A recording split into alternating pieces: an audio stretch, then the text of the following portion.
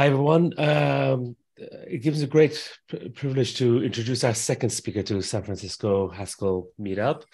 Our next speaker is Dmitrii Kovanikov, who's going to be doing a talk on beginner-friendly introduction to free monads. Over to you, Dmitrii. Thank you. Thank you, Solar, for inviting me, and I'm really happy to be here. I hope you'll enjoy my talk, and let's start. But before we start, I want to tell a few words about myself. Currently, I work as a senior software engineer at Field.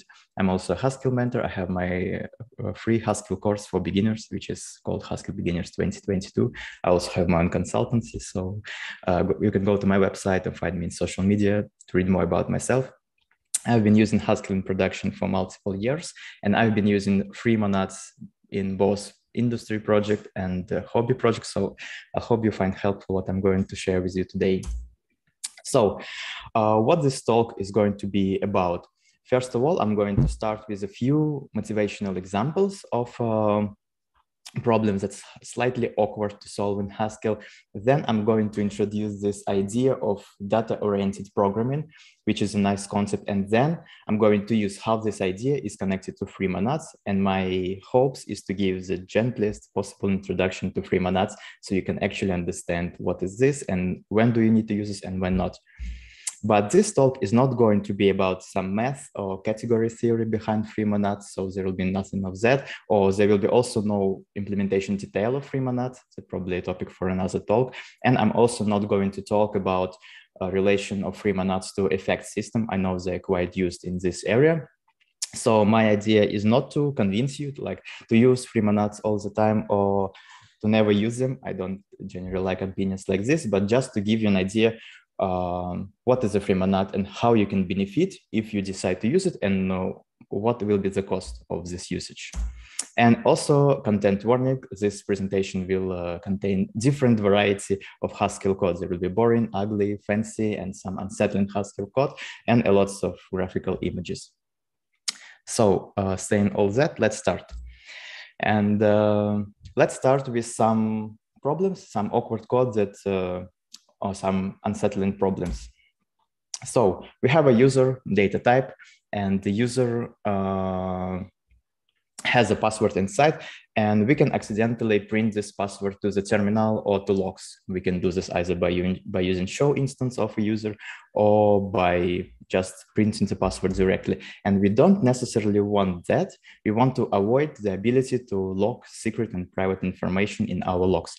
So how are we going to prevent this? There are multiple ways you can do this. And one way is to implement your own printing function. This one is a little simple and what it does. And if there is a password inside the string you're going to print, I mean, any mention of password or anything else, we're just going to replace the entire string with a redacted literal and print it. So it's really robust security. Otherwise, we're just going to print the entire string. So, I mean, this is a really silly solution, but all the solutions I've seen is some variations of this one, whether you redact the entire string or whether you redact just a single JSON field.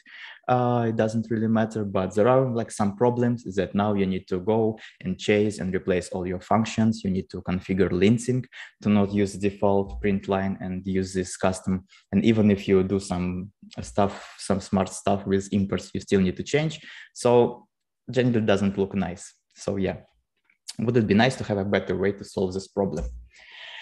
Okay, let's talk about another problem. So let's say we write a Haskell program and we want to call some external processes, some external commands from our Haskell program. Let's say there is a library that provides this sh function that takes a string, a name of the command, and a list of arguments for this name of the command. In our Haskell code, we just write a function that calls all of these two git commands. And what this two git commands should do is that they should basically erase your local changes. But what we want is that when you run some external commands, you want to be able to see what you're actually going to run before running, because this is a pretty dangerous command. And command line tools usually implement this -- try run option, where before running something, you can get explanation of what is going to be run and you can later commit to that. So how are we going to solve this problem with dry running? Again, a naive solution would be to implement your own custom mysh function, which takes a separate Boolean value, whether it's a dry run or not. And if it's dry run, instead of executing command, we just print in the command to the terminal. Otherwise, we run it as before. And here we start seeing some problems because you had a function in some library, and now you want to add just one option to that function. But if you want to add more, it will be really difficult, and it's like really becomes not really a pleasant interface to work with. And there are several problems with this solution and this approach. So first of all, we haven't solved the problem of dry run entirely. We only solved it for this particular sh functions, but some Haskell functions also may change your environment, like writing to files or anything else. And yeah, there is no solution for doing this. I mean, this particular solution doesn't solve this problem. Also, there is no really nice way to combine different patches to sh. So I say someone wrote this sh function in library. Now you want to add the ability to do dry run, and let's say you write in your own library and your function, and then someone else takes the original sh function and they implement a different patch. Let's say some optimization for calls, or maybe running some different commands instead of the one you specified. You can use your imagination, but now you want to use both features. You want to use dry run and someone else patch.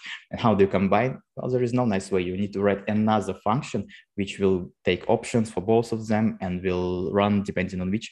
Really not nice. And other problems, how do you actually test this problem? Because I mean, I'm not going to start the entire discussion about mocks, but it's something to think about. And there is also not nice way with this approach. So yeah. Again, it would be nice to have a better solution to this problem. And let's talk at final third example. Before I go to the code example, I'm going to introduce a problem. So when you write a command line tool on GitHub, you have the ability to host the binaries on GitHub as well in different assets, like in archives. And usually when you write a tool, you provide it for different platforms like macOS, for Windows and for Linux. And the way how you tell for which platform your tool is compiled is by the name of this asset. So you can see the 4 different names of this asset, some checksum, and some name of the asset. So you can see, okay, this asset mentions Apple Darwin, so it's probably for macOS. And we want to write a tool that matches on the name and gives us like the operating system of this asset, so we can understand which one we need to download and install. So basically this idea. And usually these asset names are not really standardized. All people write whatever they want in different formats. And yeah, we just want to be able to match fuzzily on all the stuff. And again, naive solution would be is to write something I call the if maze, that you have this huge chunk of the if code and you check all different branches of the stuff. Like if the string contains this substring, then we return this stuff. Otherwise, we go to another check. And it's really difficult code to write and to understand. You need to go for this. And nobody wants to write to code like this. And most importantly, nobody wants to read code like this. And it becomes even worse because once you need to change your logic, you need to go through all these entire problems and for all the code from this jungle of if branches. And also, how do you ensure that you covered all the branches? It's really not nice. Again, there are multiple ways to write this particular code better. I'm not saying this is the best code, but generally, there could be some different variations of this or hiding this problem. It's much more difficult to find the problem in some complex in a big system. So yeah, we have this nice statically typed language called Haskell, but then we kind of like really rely a lot on bools. And we have lots of problems with these examples. And just to give you an idea of the main like common thing about all these problems, all these problems come from the fact that you cannot really do lots of stuff with the function. You cannot really introspect it because a function it's written somewhere in the code, and you cannot do lots of stuff with this. If it's in the separate library, you can call it. It's like a black box. So you cannot see what's inside. You can only press buttons. You can control what is happening via the arguments of this function, but you cannot do anything Programmers want to have a clay that you can use to shape everything they want, but what they're given is just black box. And if you want to have a better box, you cannot change this black box. You can build another box on top of this with another buttons and all this stuff. So yeah, cannot really control the behavior of external functions besides the argument they provide. We cannot introspect what function does. And this approach of providing these decorators, it doesn't compose nicely. So you need to build decorators on top of decorators and you need to combine those decorators manually. And we all know that Boolean flags is not the best way to write these decorators and to control options. I mean, it's known that it's better to use custom enumeration types instead of Boolean flags, but they sometimes might just hide the problem. The code will look nicer and it will feel nicer, but so to the point that you don't want to improve it, but there are actually a bigger problem. So these are just three different problems and some three naive solutions to them. Those three problems can be solved in a very different way, in a very unique way, but wouldn't it be nice to have a single approach to reason about all these problems and how to have a uniform solution, because the world is complicated and we would like to simplify it. So having a single tool to think about this problem would be nice. And this tool is called data-oriented programming. This approach is actually, I'm not the one who invented it. It's described in a corresponding book written by Jonathan Sharwit. Apologies if I pronounce the name incorrectly. And you can read in more detail about this book, but I'm not going to go into much details about this approach. There is a book about it, but I'm going to quickly explain how it relates to Haskell. And the main idea of this approach is that if we use data types like more freely, we can benefit quite a lot because, for example, you cannot pattern match on a function, but you can pattern match on a data type, and you can do a lot of stuff. You can introspect your behavior if you describe your behavior as a data type. Instead of speaking lots of loud words, let's just give a specific example. So let's return to one of the problems I mentioned before, the third one, the fuzzy matching problem, when we want to guess an asset name. And here's how a solution to this problem could look like if we use this data-oriented programming approach. First of all, we are going to introduce a data type that describes a query on a string. So we want to be able to describe whether our string should contain some strings or should not contain. So we have this has constructor, which says that our string should contain the text that we specified. And we have some simple Boolean algebra on top of this, like it should not contain this query or should contain this and this, or only one of those. And we can implement a simple match function, which takes a query, a text, and returns the Boolean whether the text matches our query. Again, it's pretty simple Haskell, just pattern match, and you can write it relatively straightforward. Then we can implement some cute embedded domain-specific language. So we can define our queries in a fancy and nice way. So, for example, one way is like this. This we specify our query, and what it says is that if we want to match on macOS x86_64 asset names, we have a query that for a string that should contain Apple Darwin string, and it should has a string like .gz or .zip, but it should not contain .sh256 string, so it shouldn't be hash, and it also should contain the architecture. So it's not ARM. It's good old 64. So this is our query. And then we can write a much simpler classify function, which just like if we match our query, then it's this one, otherwise something else. So it's a really simple approach. It's one way to solve this problem where we just written a data type that describes how we're going to match on our function, and then we use it. And this approach has multiple benefits. So first of all, we separate relevant logic from irrelevant. So what is relevant logic here? Relevant for example, for guessing an asset name. We want to guess asset names on macOS, and the relevant logic is which strings the asset name contains and which not. So we don't care about like checking the substring or calling specific library function or what is this. This is not relevant. This is irrelevant logic, which is written in a separate match function, and we can like decompose our problem and understand our code easier. So if we go to the implementation details, to the match function, we can read it, and we don't care about specific assets. But if we go to the specific asset, we can see what string it contains and what asset it describes, and we don't care how exactly it matches. So it makes our code understanding easier. Also, this approach opens new possibility because you have a data type that describes how to match your method names. You can actually provide your user an ability to specify this data type.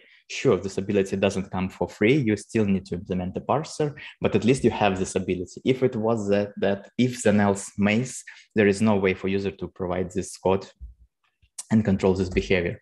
And also what's importantly is that now you can have, it opens the door to different interpretations. So we have the data type, we can match on a query and run it, but we can also kind of like explain what are we going to use. For example, if we try to match on all queries and we haven't found anything, we can explain to the user what we try to do, or even to ourselves when we want to debug.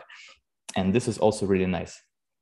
Again, if there is a function, there is no way to explain what happens. I mean, you can use a debugger, you can work for the function, or if you're providing an error message to the end user, you can, of course, just paste the entire code to them, but it's not really nice. So again, we took this approach, the data-oriented programming approach, we applied it to the problem, and we gained lots of benefits from using this approach and to open new doors. So how this approach is connected to free monads, and I'm arguing that it's actually connected, we can get all the benefits. But before we jump to free monads, let's actually take a long and enjoyable walk to understand what is the problem we're trying to solve and why we need free monads. So again, instead of just speaking about theory and some theoretical problems, let's solve a practical problem, because we are engineers, we solve practical problems. And any approach, it's not useful if it doesn't solve a real problem. So what's our challenge? We want to, again, return back to one of the previous problems. Now this will be example 2, where we had the shell scripting system. And we want to implement a better way to call shell scripts within our programs, but without the limitations of all without the limitations of the previous approach that we've written. All the codes that you will see further can be found on my GitHub repository, talks. There will be lots of code in Haskell. It will be simple code. There will be only one single slide with fancy Haskell features. Otherwise, it will be plain boring Haskell. But still, it's okay if you don't understand some code. You can go later, revisit, spend some time. It would be nice, but my idea is not to make you able to understand the entire code immediately, but just to give you an idea what it feels like and what you're going to get. So let's start. Again, main idea of the data-oriented programming is to define all your actions as a data type and define your control flow as data type, and what's not, so use data types as much as you can. So, and let's start. We are going to design our simple shell subscripting system, and we have some commands, but let's start only with a single command. This is the most simple one, echo, and echo will just print all the stuff we have in the terminal. So we have a data type. We define our commands as a data type. We have a CMD data type for command. It has one constructor for echo and a list of arguments. These are the strings we are going to print in the terminal. So this is our simple data type. But we're actually interested in running multiple commands, not a single one. So we create a new type script, which is a just list of commands. Again, pretty straightforward. And this is our example script. The first command is echo some strings, and the second command, and also the second element of the list, is echo some other strings. So far so good. This is our example. And then we actually want to be able to run commands. So we write the function run command that takes a command, and it, because our commands the result of running our command requires some input and output.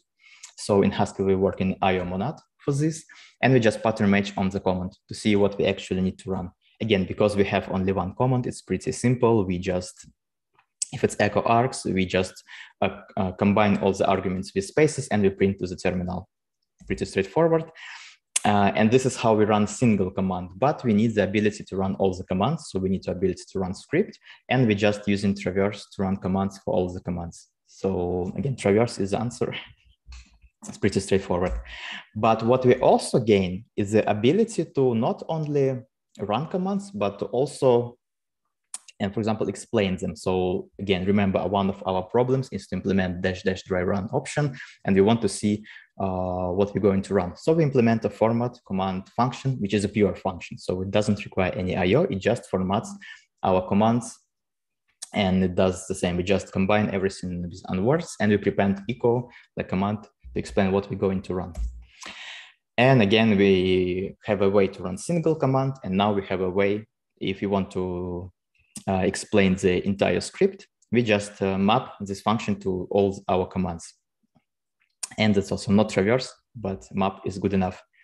It's a pure function. You can use it for test or for anything else, but it's still for our testing purposes, it's nice to have a function that actually prints all those commands to the terminal. So we will have this helper function, which will print all the result, and we will use it later to introspect what we're going to run. And this works. If we run our script, we will see that it will just print all the words to the terminal. If we dry run it, we will see that we will echo all these words. In this particular case, the difference between run and dry run is not really different from the outside, but it's great. We can always extend our language later, which we are going to do, but at least you can see how the approach works. And we solved the problem with dry run, but we also solved another problem. Now, it's impossible to write files in our script because we don't have this command. We don't have command for writing files. We only have commands for what I described in our data type. So as long as you use those commands, there is no ability to do anything weird. So this is the first step. And let's improve our language. So it's all fine, but it's only a single echo command. It's not really interesting. Let's introduce another command, which is called ls. And this command should list all the files in the current directory. So pretty straightforward. And we implement this command by pattern matching. Now, when we want to run commands, we just pattern match on two commands. And if it's ls, there is slightly more code, but the code is simple. We get the current directory, we get all the files in the current directory, and then we print all the files on separate lines. So this is basically what it does. And but formatting is simpler. So what we implemented is the behavior of a shell command ls with options -1a. We just print all the files on separate lines. And the nice part about all the stuff and using the Haskell and the JHC compiler, that compiler actually has our backs. So when you add a new command, it now tells you, you need to go to all these functions and you need to update and support all these commands. So adding a new command is really easy because you also can be sure that you handled all the commands and you implemented them. And yeah, let's change our script. Now it prints some strings to the terminal, then it lists all the files in the current directory, and then we print some other strings, and it still works. Now the output will be different. If we just run a script, we will see that we print some strings, then we print all the files we have in our current directory, and then we output another string we specified. But if we dry run it, we won't print any files, we will print what is going to happen. So yeah, it's cool. We can see how we can easily extend our language. There's not a lot of code. You can just now go and add much more constructors. But so far, there is another cool benefit of using the data-oriented programming approach. So we have like interpreters that run our commands, but now we have the ability to write transformations of our script. Because we implemented our script as a list of data types, we can do lots of cool stuff. For example, we can do some optimizations, like in this code, where we see two calls to echo. We say, well, we don't need to have two calls. We can have one call. We can just combine the arguments. So in this particular example, the behavior will slightly change. and it might not be really interesting, but it's an ability. You have the ability to transform your scripts, and you can do anything stuff. You can optimize, you can do this password reducted thing. You can just use, you can do the same logic. If there is anything mention of password in the string, we can just reduct it. And the nice feature about this approach is that it actually composes, because this function transformation of a function is just a function from script to script. And if someone else implements another function from script to script, you don't need to magically combine them. You can just compose these two functions and you will have two transformations. Of course, you need to think about the order of composition because it might be different, but it's possible. And because Haskell is lazy, you actually won't run transformations multiple times. They will be optimized depending on the script. So this is really nice. And again, it still works. If we have a script with two echoes, and if we dry run our original script, we will see that it will echo two different strings. But if we optimize it first, we will see that it will output only a single string, so which is nice.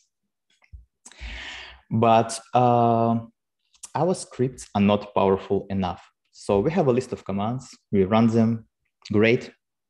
But how could we use the output of these commands? So our commands, all our commands so far just print anything to the terminal, but we want to be able to use the output of these commands. We want to be able to somehow catch what those commands return and pass it further.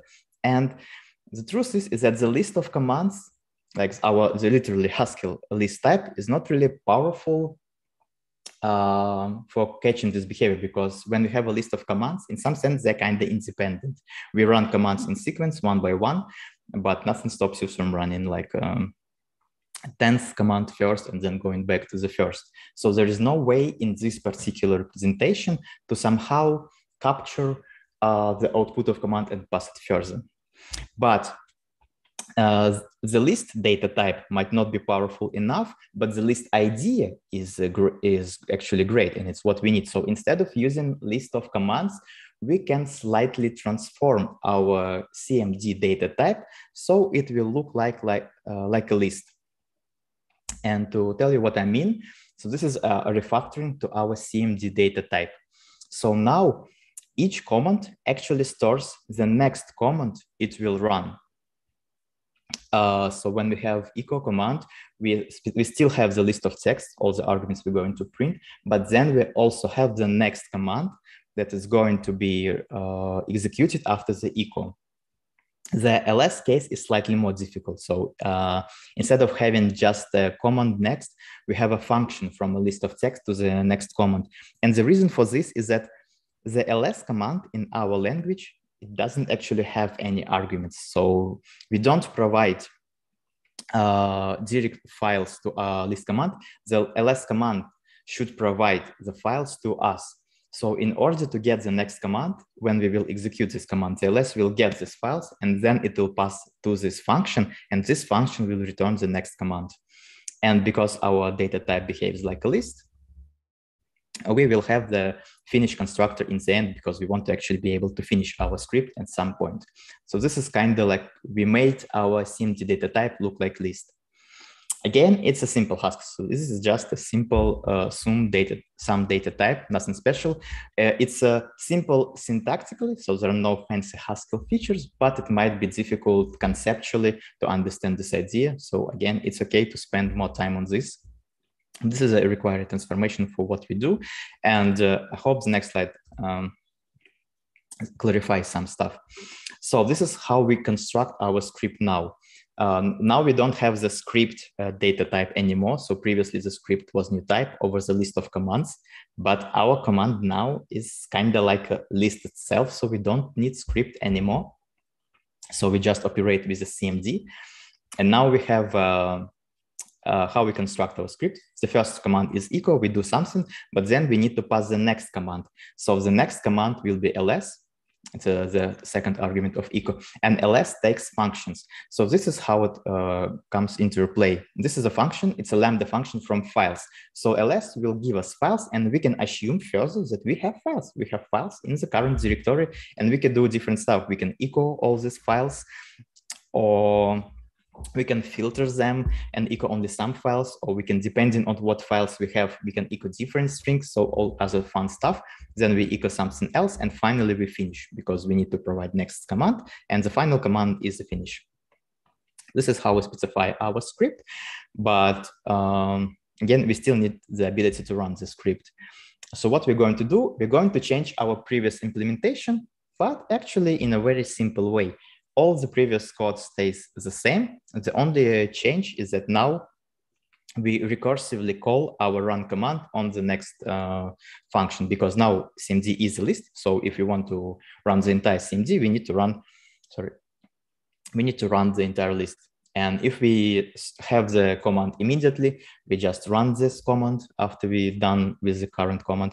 And if we have a function, like in the ls case, we see that what we do, we get our current directory still, we get all the files in the current directory, we convert them to the list of text, because this is how we specified our data type. And then we pass to the get next function, and then we recursively run command. And when we came to finish, we just do nothing. So yeah, and the dry run function is slightly more difficult. Well, we still print every command, but we need to call our dry run recursively on the next command. And you see that here we finally see our first problem with this approach. Well, maybe you noticed some problems before, but the first problem is that now the ls command, it stores a function from some files to the next command. So we cannot just recursively call to the function. We actually need to pass some list of files. And here's the way that we came up with a fake file. Again, because it's a Haskell code, it's a pure function, you can come up with something more. You can actually track which exactly ls at what line, what number of command it was running. So later when you explain it, you can see, okay, this files will be run by this ls and something like this. But this is like first problem. We need to come up with some arguments in pure code or provide them externally. And this is the price of having more features. So we require more from our data type. We wanted to do more, but we need to pay with something for this. And this is a limitation. And yeah, this is one problem of this approach. But still, this is not enough. So again, we have this nice little cool script. Now we're able to capture output of some commands. Again, we can add more commands and capture the results, but our scripts still cannot do much. They cannot actually return anything. And the question is, can our scripts return a number? Can the result of executing a script be something meaningful? Because now it's just round brackets in IO, nothing special. We only change environment, but can we return something from a script as a result? So for example, we want to be able to return the list of files, the number of files in the current directory, or just all the files from a script. And we can do this if we change our data type in the following way. Now we make our data type polymorphic, and our recursive calls polymorphic with this type variable a. And now we don't just finish our command, but we finish with some value of type a. So now our command returns something in the end. And this is example of our script. Again, it's a previous one. We changed only slightly. Now it's a script that returns some integer number. And in the end, we return the length of the list we have before. So yeah, now our scripts have the ability to return some values, and we made them more powerful.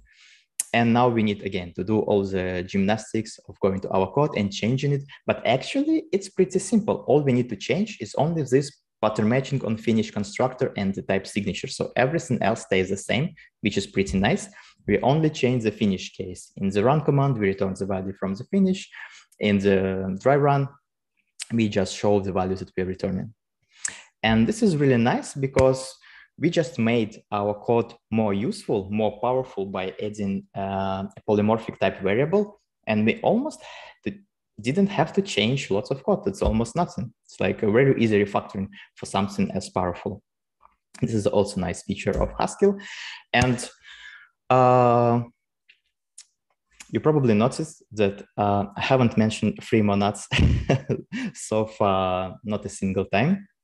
All we did is that we had this idea of a problem and we just implemented it as a data type, and we did a pattern matching, we did implementation, and we changed our data type, we asked more and more, but it's still plain Haskell. We had data types. And yeah, if you don't need anything more from this approach, so I hope I tried to convince you that there are some benefits in this approach, you can actually stop here, because it's, again, it's a simple code, it's a simple Haskell. You don't need to add something more if you don't need it. And there are benefits in having simple code, because you can actually understand it and reason about it later. But if it's not enough for you, I welcome you to join me to the final part and to actually see what the free monad brings to the table. If you think that the previous code is not enough, yeah, let's unleash the full power. But to understand what free monads bring us to the table, let's first understand why the previous code is not enough. You see, it's pretty powerful. We have a data type, we have all commands. The commands can return values. Our scripts can return values. It looks like everything we need. But what else do we need? And there are a few things that we actually might need, and a few limitations of our previous solution. First of all, there is this minor boilerplate of having this command and being able to having to need to run all the functions recursively. It's like, it's not a major boilerplate, so I wouldn't call it a big problem, but still you can forget to run recursive functions, and it's another stuff. So something to keep in mind. It's again, it's the same problem with separating relevant details from irrelevant. Relevant details, relevant code, is how we run a single particular command. It's not relevant how we run next one. So this, like, recursive descending, it's not relevant. Also, we don't have a nice composition of scripts. So let's say we wrote a single script that returns a number of files in a different directory, but then we kind of want to write a different script. We can't actually really easily compose these two scripts, because scripts is just data type. We need to write another function that somehow takes two scripts and composes them. And because scripts can be parameterized by different times, we cannot have list of scripts, so run scripts one after another. And we become that we need to write lots of helper functions just to compose separate scripts. So again, we took our first problem of sh function, where we weren't able to compose them horizontally. We needed to add options on top of options, but now we just transformed into a different problem. So we solved one problem, but now we need to combine our scripts somehow. And there is no, like, easy way to squash different scripts into the single file. And also, there is no applicative monad instance for our CMD data type. It's polymorphic. In theory, it could have, but in practice, there is no real way to write a lawful instance.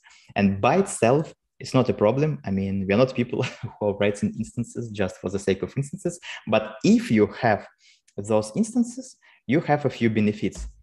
So first of all, if you have an applicative and monad system, you can have an access to a broader ecosystem. There are lots of functions that work for arbitrary polymorphic applicative or arbitrary monads, for example, lift A2 or replicate M function. So let's say if our script was a monad, we can easily run the script 5 times using the replicate M. But currently we don't have this ability. We need to write this function on our own. So if we have these instances, we have access to all other ecosystem. And also, which is like minor benefit, it would be nice to use do notation. If we have applicative and monad, instead of specifying this ugly data type, it would be much easier and nicer to have this little EDSL to write our scripts. So yeah, this is a power that comes if we use free monads. And the idea of how do we actually get this? So our CMD type is not a monad, and we cannot write an instance. So what do we do?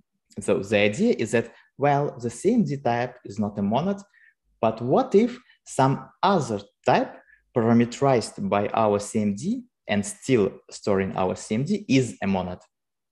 So what if we have this data type and the free data type is exactly that, some magic data type? So here its definition. It's a data type with 2 type variables. One of them is variable of kind from type to type. I'm using standalone kind signatures to describe the type of this data type. And this data type just have 2 constructors. It has pure, which is just value of type A, and it has roll, a slightly more difficult constructor, but roll, again, it has only 1 field. And this field is a value of type AF parameterized by the free monad itself. So it's kind of like self-recursive data type. It's like tying the knot on the type level. Really magic and cool stuff. And the nice part about this free data type is that this data type has functor, applicative, and monad instances, actually. And it has this instance if the data type F only has functor instance. So we don't require much from our F data type. If it only has just simple, easy functor instance, then the free monad parameterized by this type is really great. And again, I'm not going to give into details of implementing these instances. It's a nice exercise, actually, to use type hole-driven development to write all those instances and to understand how they work. It's really nice. I'm just going to give this idea of this data type. So the problem is that we cannot just change we cannot just use our previous CMD data type with free as it is. We need to change it. So this is what we finished at. We had this CMD data type, and it was parameterized by type variable A. Everything's great. So we need to change it in the following way if we want to use it with free. So instead of recursively storing the next command, we just store a value of some type variable next. So this next, it will be the next command, and we don't have CMD as next. We have just polymorphic type variable next. And we also derive the functor instance. Again, we don't need to write boilerplate. The Haskell already can derive functor for us. Technically speaking, we can also derive functor for the previous CMD data type. There is nothing special about this, but it's a nice thing that we can do this as well. And now the comeback of a script type. I know you missed it. Now our script, the actual script, not a single command, but actual script, is a free data type parameterized by the CMD type variable. So how this magic works, again, not how it works, but how someone could come up with a data type like free. It's a separate question. I'm thankful to them. They come up with this. There's some smart stuff on mutual recursion on the type level. It's really great. And it's really nice how this data type came into existence. Separate question how you can come up with something like this, but I hope the idea is that if you want to be able, so this step, you want to have monad on your data type. So how do you transform your CMD data type to have a monad? And the idea is that you cannot just make your data type a monad, but you can have a separate data type wrapper, which is free and which is parameterized by your data type, and it is a monad, and you have all the monadic powers. So again, how can we construct a script with this data type? So our script, again, remember, it's a free monad. So we need to use the free monad constructors. When we finish our script, it's just pure constructor. So just like finish, and but it's called pure. Otherwise, we just wrap our command in the role constructor. But remember, the second value of echo is the next type variable. And because in the free monad, the next is the free monad itself, so we use the free monad constructor role again to specify the next command. So this is what we do if you want to define a script using the free monad definition like manually. So we wrap every command in a role and we finish with a pure.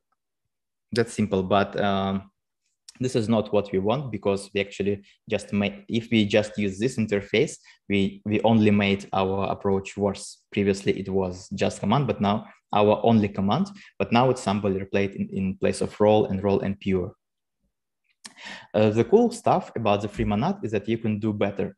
There is this helpful function, liftf, which takes a functor and lifts and converts it to a free monad, or lifts it to a free monad, hence the name liftf.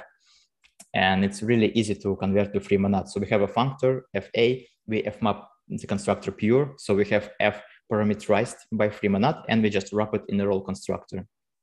So we can convert any functor to a free monad. And in our language, we can write two separate commands, echo and ls, that will do all this wrapping in role for us. So echo is just using liftf on the echo and the round brackets and arcs, and the ls is just liftf with the id function. So again, this it may take some time to understand in the first time how you write this code, but actually this is boilerplate because there is a straightforward pattern. If your function doesn't return anything, you just use round brackets, and in place of polymorphic variable, you just place round brackets.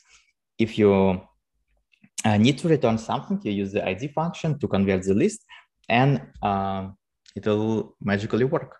And now, just to compare what we achieved previously, this is how we specified our script. But now with the help of these functions, we can actually use do notation to write our script, because our script is a alias to free, remember, and free is a monad, which means that we can actually write our script as a monad in a nice sequential style, clear, no noise of other stuff.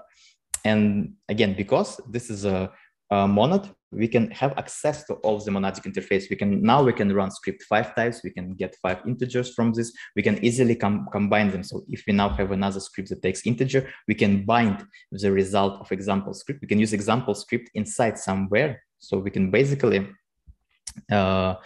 easily compose. We don't need to write lots of extra functions to combine our scripts. We can just call them as separate functions.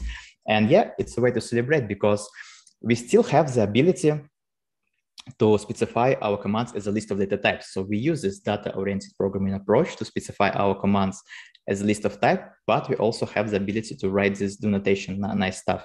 But again, defining scripts is not our final goal. Our final goal is to run the scripts. So this is the most difficult slide on my presentation, because it uses some fancy features like runtime types. And this slide implements this function fault free, which actually just runs the free monad. So free is our script or whatever. It's a polymorphic function that works with any free monad. And what we need to give, what is this magic for all function? It's a function to run a single command. So if we specify how to run a single command, we can actually run a list of commands, or like a free monad, because in some sense, free monad is a list of commands. If you go to the example of our script, when we use roll, and finished with pure, you can see it's still kind of similar to lists. And again, this is a pretty simple function. We just do all the recursive calls.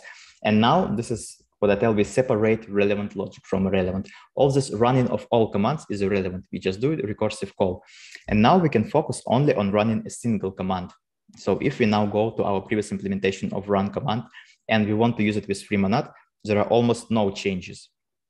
If you want to adapt to free monadic style, the only change is that instead of recursively calling our run command function, we just return the value next in pure. And the compiler, again, if you don't return pure, the compiler will warn you, like expecting value of type IO next, but provided some different value. So yeah, this is nice.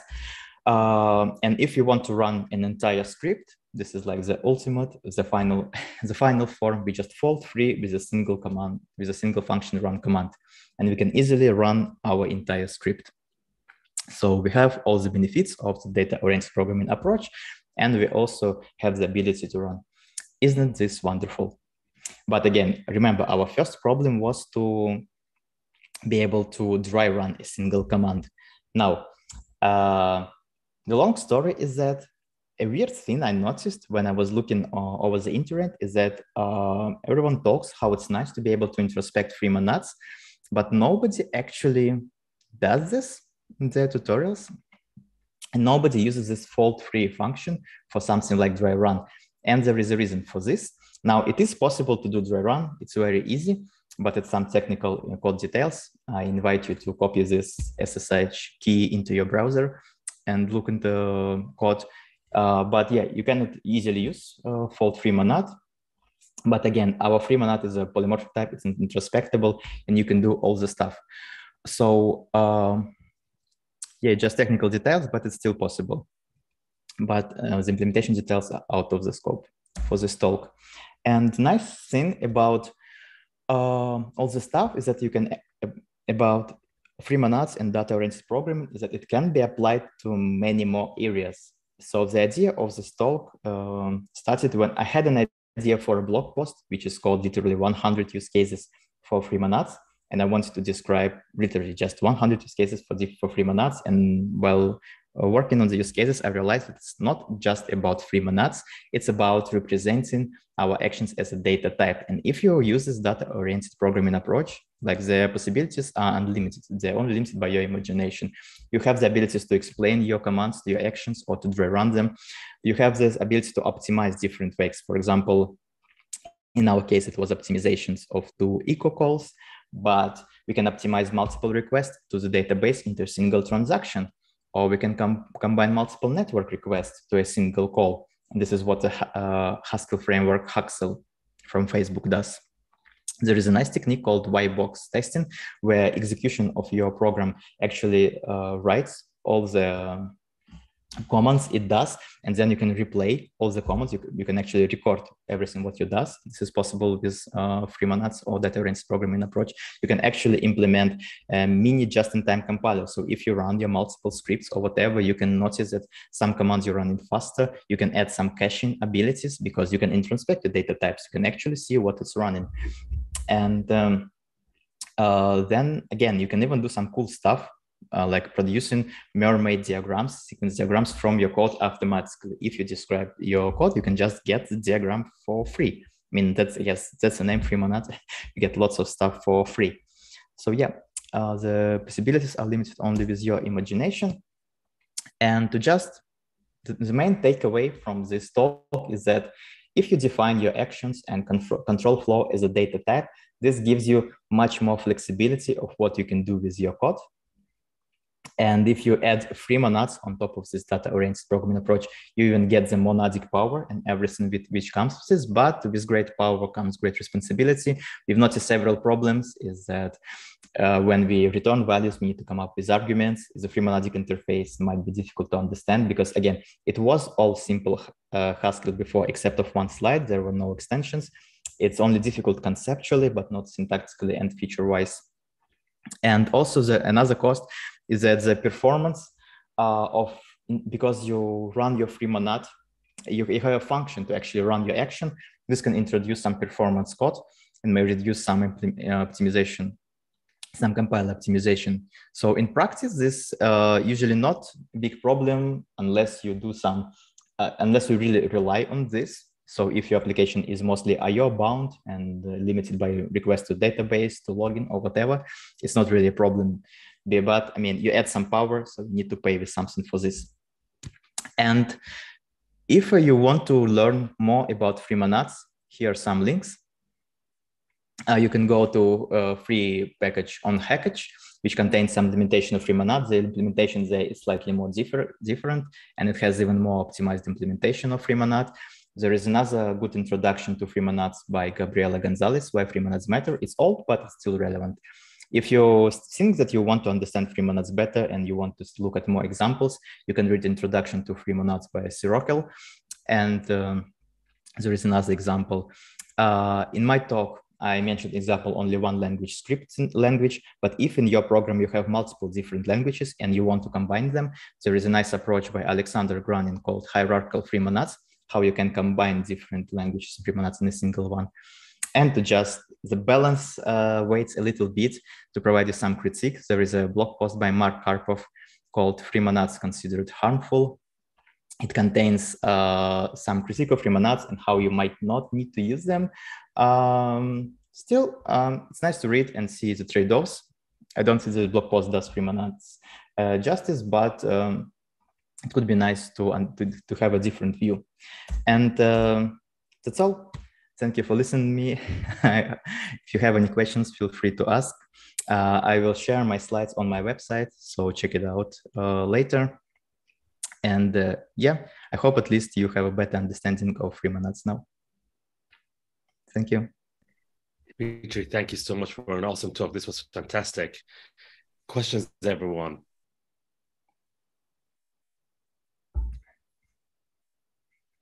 Just give it a few.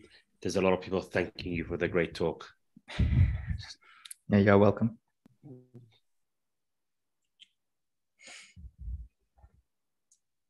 Any questions, anyone? Anyone on the Zoom? While we wait for the Twitch delays to happen.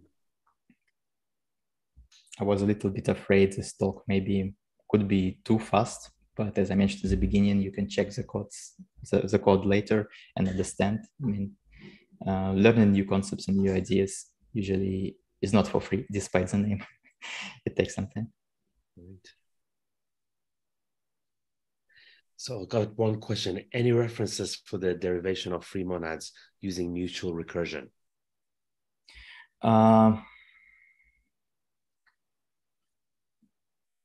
So the blog post by Gabriela Gonzalez, I mentioned, it gives you an idea. It starts from slightly different angle, and it uses like this mutual recursion and how you can use, and it provides more explanation. So if you start with this data type CMD polymorphic by next, you will get some problems if you try to use it as a list of commands, and how you can use it to do later. So yeah, I would be my next recommendation if you want to dig into this. Great. Great. Well, thanks for that. Any other questions, anyone? But other than that, Seller, it looks like there's a question in the chat there. Yeah. Yep, I just saw it. This looks like it could be used to parse DSLs. Are there libraries which automate that?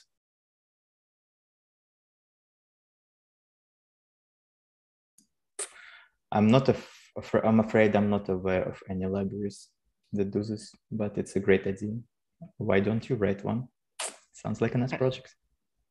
Yes, it'd be perfect if someone could write one and then come and do a talk on it on this exact forum as a sequel. Really cool. That'd be great. Great. Great. Any other questions? Yeah, I don't see any more on Twitch. Let me just refresh my meetup page in case anyone put comments on the meetup page, just to be sure. Yeah, no comments related to the talk on the meetup page either, nor on Matrix. Great. On that note, this group does have a Matrix channel in case anyone wants to ever have a conversation about anything related to the meetup or any of the talks we've had. Great then. Well, in that case, as I know our speakers are evening time for them, let me not keep them waiting to enjoy their evening any longer as a Saturday night. And thank you everyone for attending. Really appreciate it. I hope to see you all at the next event. And if I don't speak to all of you before Christmas, have a good Christmas and Christmas. I know it's a bit early to say that, but all the stores here are already selling Christmas stuff, so I think it's appropriate to say it. Have a great weekend. And once again, thank you to both of our speakers for an awesome talk and putting in the effort to do it. Thank you so much. Have a great weekend all. Thanks. Have a great time, you too. Thanks. Yeah, thanks again for having me. Pleasure. Anytime. Bye everyone.